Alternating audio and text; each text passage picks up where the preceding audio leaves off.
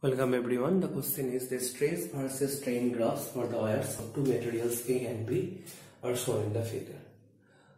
The stress is plotted along the y-axis and the strain is plotted along the x-axis. And from the graph it is observed that for the material A we got a straight line and it makes an angle 60 degree with the strain axis. And for the material B it is again a straight line, but the slope is different. It makes an angle 30 degree with the strain axis. If YA and YB are the Young modulus of the A and B respectively, then option A is YB equal to 2YA, YA equal to YB, YB equal to 3YA and YA equal to 3YB. So these are the four options given, and one thing I need to say, that the coefficient of elasticity in case of the longitudinal stress and the longitudinal strain is called the Young modulus. It is obviously dependent on the material. If the material is changed, if you have taken the identical arrangement, if you have given the same type of deforming force, but if the material is changed, then the stress developed within that and the strain developed within it is different. And here it is the same type of thing. It is told here, but depending on the material A and B, the Young moduluses are different. So let us try to understand what is Young modulus.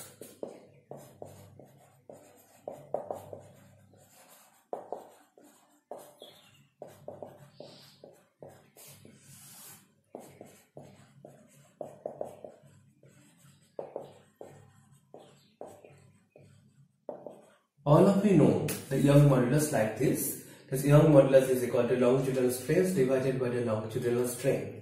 Here the stress that is plotted along the y-axis, it is a longitudinal stress, and the strain that is plotted along the x-axis, that is a longitudinal strain, we can say. So it is simply the stress by strain ratio in case of the deforming force if it is applied perpendicular to that of its surface. Okay. And it is extended longitudinally. So it is a property of the material. So from this graph we can see it is determined by the slope of stress versus strain. The slope of the strain versus strain graph. That is the Young modulus. Okay. Because if you take the slope, you are taking the ratio of the stress and strain. That is the stress by strain.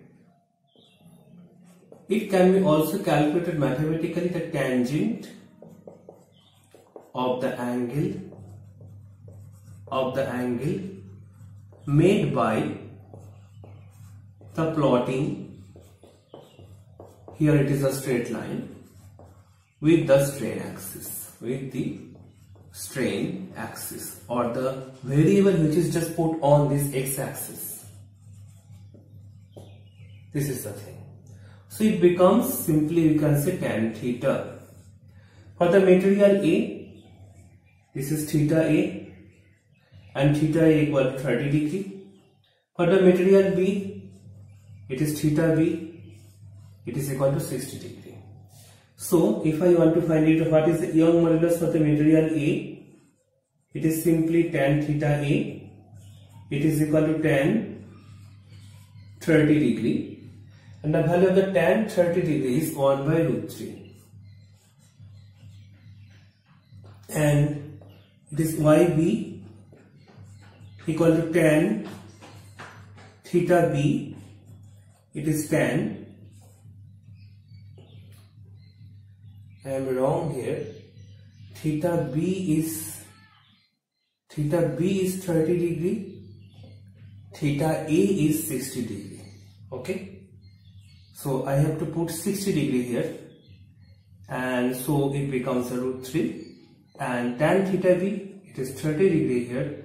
So it becomes a 1 by root 3. Okay. So this is equal to theta A. And this is equal to theta B. So if I just take the ratio of YA and YB, let us check it out what it will be. YA divided by YB. So it will be root 3 divided by 1 by root 3. So this will become root 3 multiplied by root 3 equal to 3.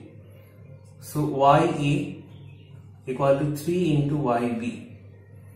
So we can see the option D is correct. That is, the Young modulus of the material A is 3 times that of the Young modulus of the material B.